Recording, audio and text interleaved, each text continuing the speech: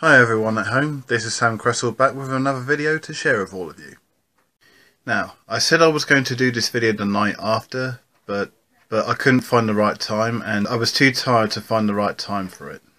Now, just last week, I went on to create a video about fellow Little Mix member Jesy Nelson, who had just taken a break from the group due to medical reasons, which I found on an article while at college on the day that I was late posting my Johnny Depp video.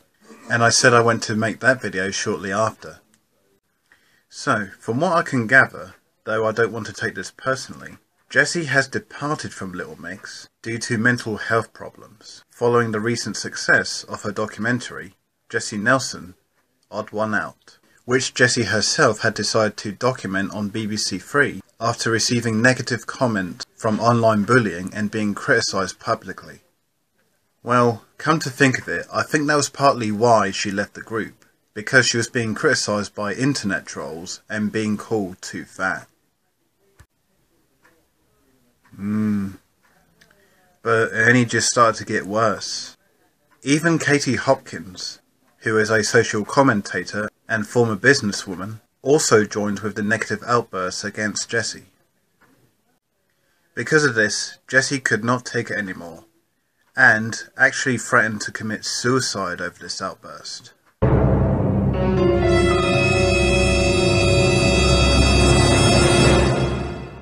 But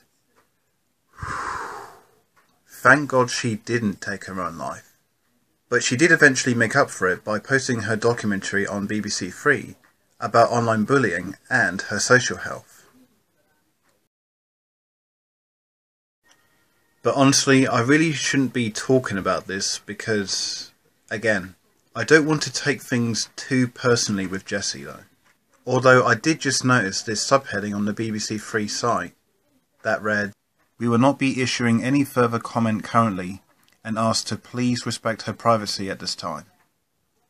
So while Jessy's personal life is tough, let's go over and talk about the nice things about her. I think Jesy is absolutely gorgeous, and she always wears such fancy outfits in her music videos, as well as at music concerts as well. She has had quite a successful career with Little Mix, and the group had even won on the X Factor finals, and have even gone to new heights ever since. So, to recap everything else though, I'm not really personally a big fan of Little Mix, but I think Jesy is one of my favourite members of the group, while my second and third favourites are Perry Edwards and Jade Thirlwall. And while their music is fun to listen to, I'm actually more into the many outfits that they wear for their music videos. I think they are so sexy and dashing, particularly the outfit that Perry wears in the No Sad Songs music video. And while I'm on the subject of talking about positive things about Jesy, most people go to watch Little Mix videos just for her, as they seem to be very influenced by her.